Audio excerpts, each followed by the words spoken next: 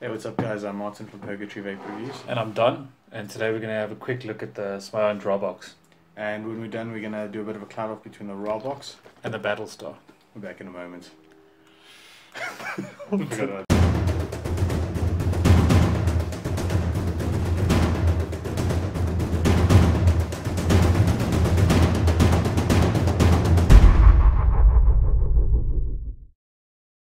So we're going to quickly dive down, show you what's inside the box, give you some of the specs on the device, and then we'll do a bit of a comparison. Back now. So this is the top of the box. On the side you'll see it says Rabox. On the back it's just got a bit of info, scratch and check security sticker, and then on the other side it's just got a bit of info there. Inside the box you're going to get this card, which is an after-sales service warranty card, a little warning sticker, a quality certificate, bit of specs. This one's in Chinese and they've added one in English, and here's the device itself. You do get a little box inside. Inside the box you're just going to get a little charging cable, and then there's your device.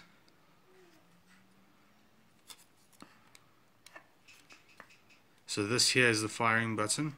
This is where your tank will go, and this is for soft mode and hard mode. So soft mode, hard mode. So some of the features of this device is that it features a handmade welded frame of 304 stainless steel. On the sides here you'll have plastic PMMA. Don's just going to tell you a bit more about some of the other specs. So as you can see, there's a little bit of a disco going on inside here. And what it does is there's a LED on the top there which indicates the battery life. So anything between 81 to 100% it will go green. When it drops below that it goes blue, and then drops below 31% it goes red. And that obviously means that it's time to get the thing charged up. So as you can see on the switch, which we have discussed earlier, you got a low and a high.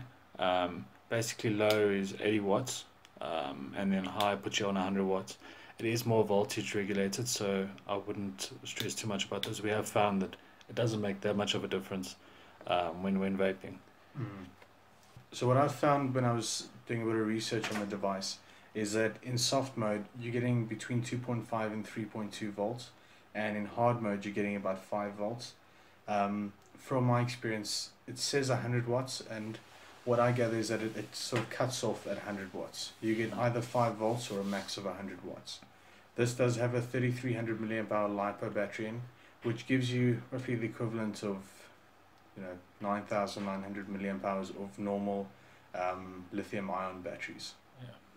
So the pros to this device is? Yeah, so for me, I really like the look of the device.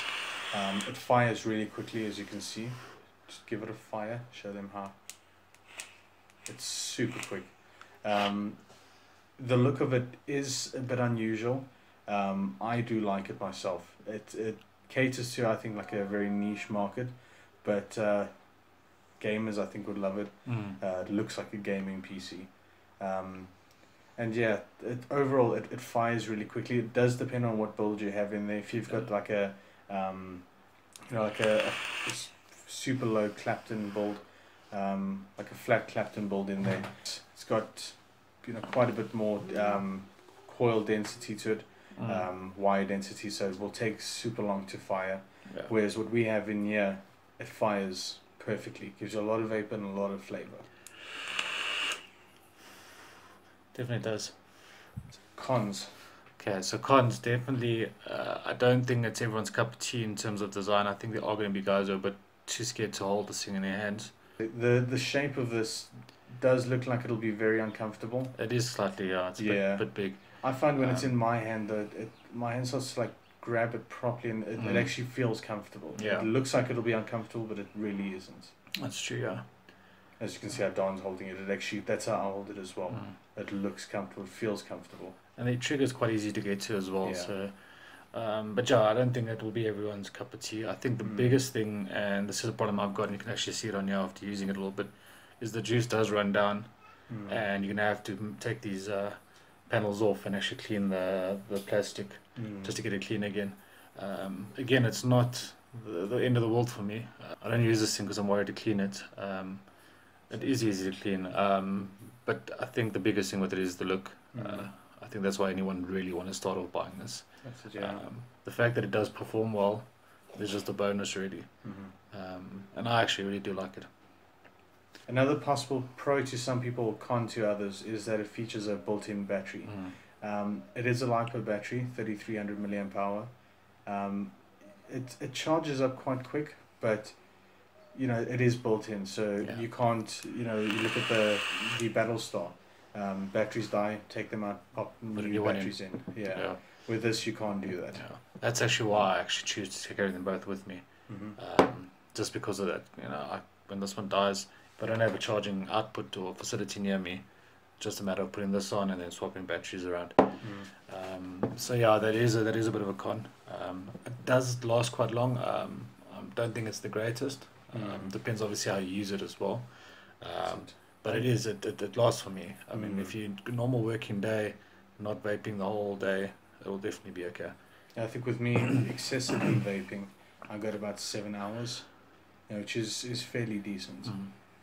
But it does vary on how you're using it. You know, as Don says, if you're in a working environment, it should last you maybe even a whole day. Yeah. If you're, you know, constantly vaping, then not as much, but it will still last quite a while. So the colors this comes in is the black, which you see here, and then the red. We'll put a picture up in a moment to show you how both of them look. Yeah. For websites where you can find this, we have it on the Purgatory website. It's 1,100 Rand, and I'll have a link to a website overseas where you can get it as well. We're just going to do a quick cloud off between the Rabox and the Battlestar. Yeah. Now these are obviously two different devices, but they are both Smoant devices, so we thought we'd just put them together. Like I said, these are two devices I use, two devices Martin's used. So they are going to offer us two different kind of feel, especially the two different tanks as well. This one's got the RDA, this has got the RDTA. Again, it's just to do a bit of a comparison. There's no actual proof that this one's better than that or vice versa. This is just basically playing clouds. Yeah, it all comes down to your personal preference. Yeah. So before we get started, I just wanted to mention both of us have different builds in our devices. I put them in specifically for the devices we're using. Don's got a dual strand twisted 24 gauge NI80 5 wraps. In this I've got single strands 24 gauge NI80. It has a quick ramp up for this device, where with Don's, because you can go higher, it works better having the twisted on these. And we're both using the Venom Candy Toxic Slime.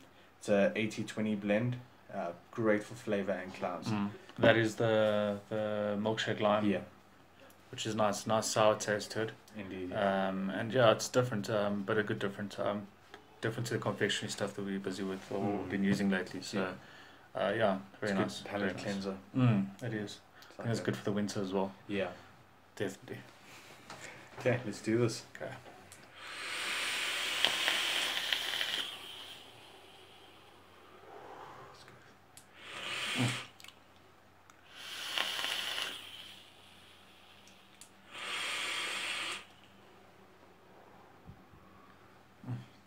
This thing fires so quick. Yeah, this one not so much. So the ramp up, the firing speed on the Battlestar is quick, but it's just not as quick as the Rabox. And you've done a review on this already. Yeah. The link will be in the description for that. In fact, I think you've done a review on the tank as well. It was a short review. Yeah. Which you can also see. Well. Yeah. It's very. I love the setup. I think this will go nice with the Rabox as well. Actually, it will. But yeah, let's put in some of this. You can see with the building here, how you don't have to take a big drag and you're getting huge clouds already. Yeah. You know, just a quick drag and you get clouds. Even with that, it's like it. Even with the Battlestar. Oh, there you. There's Martin. Even with the Battlestar, you know, Don doesn't have to take these huge drags. It's just, it's quick. You know, Yeah. a couple of seconds and he's got big clouds coming out of it. It's a phenomenal blend, that. And I know a lot of people probably thinking, why are we still using this device? There's a lot of new devices. There's Sharon that's come out now. But this device personally fits in my hand like a glove. Yeah. And that's why I enjoy using it. It's nice every day. Unless you want to go for something like this, which is a little underpowered, I think. But this is also easy to carry around. Yeah. I find that if you're a vapor, this is kind of a good everyday vape. Yeah. And the great thing as well is you can close up the airflow, put the wattage down. Exactly. Get more of a casual. You got the vape screen, output. which is brilliant. Yeah. That one you got colours. Yeah. Which is also brilliant. So if you guys liked the video, please like and subscribe. Comment if you can. Until the next one, cheers.